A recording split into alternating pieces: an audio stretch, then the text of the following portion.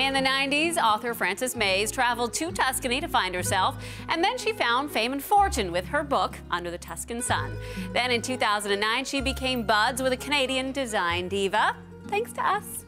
ET Canada came to Brahmasole, and that's where I was able to meet Debbie Travis. In September 2009, Debbie Travis traveled to Tuscany for a women's retreat with our ET cameras in tow.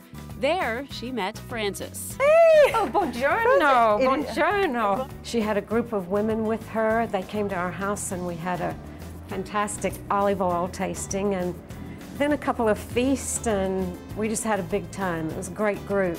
Debbie returned the hospitality by hosting a book launch party in Toronto for Frances' latest memoir, Every Day in Tuscany.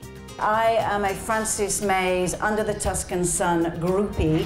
The 2003 film, Under the Tuscan Sun, is based on Frances' first memoir about renovating her 13th century villa. I've bought a house in a foreign country. There's a little fixing up to do. But in her brand new book, Frances looks at how food influences the laid-back Italian lifestyle. They have such a fabulous ability to celebrate at the table. So I've taken a big look at how they live every day at the table. And it seems that Frances and Debbie enjoy celebrating at the table as well. Cheers. Well, bon appetito! Bon appetito!